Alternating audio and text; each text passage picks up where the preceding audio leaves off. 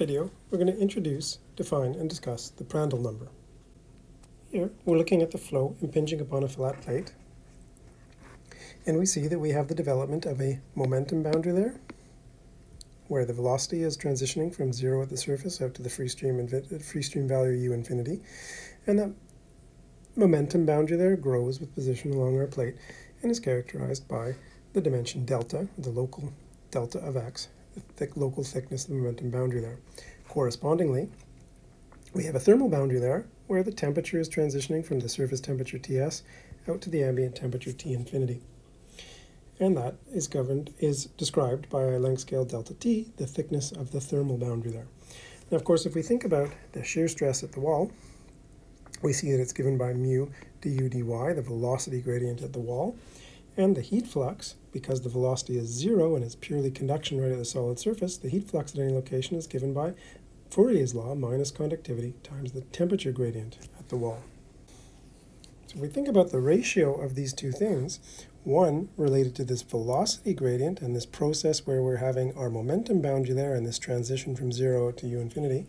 and the other related to the temperature gradient at the wall, which is related to the process of this temperature varying from T surface out to T infinity.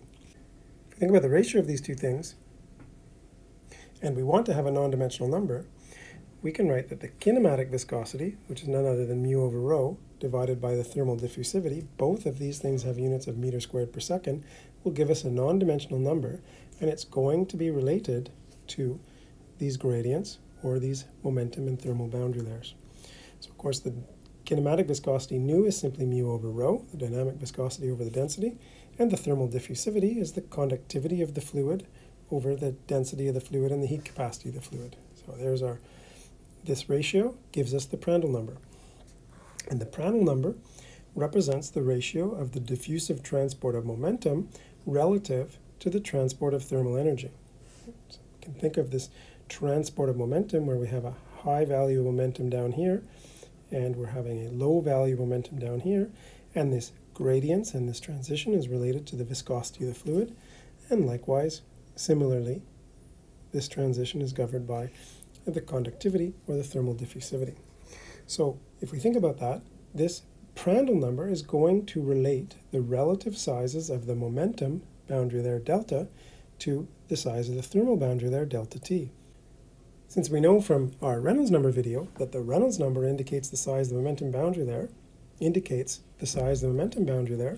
we will find that in order to characterize this thermal boundary there, or ultimately to characterize this gradient at the wall and the heat transfer, it's going to be related to some function of the Reynolds number and the Prandtl number. The Reynolds number telling us something about this size, and the Prandtl number telling us something about how this size relates to this size, ultimately how this gradient relates to this gradient. So we'll expect when we're looking for our Nusselt number correlations that those Nusselt numbers will be functions of the Reynolds number and the Prandtl number.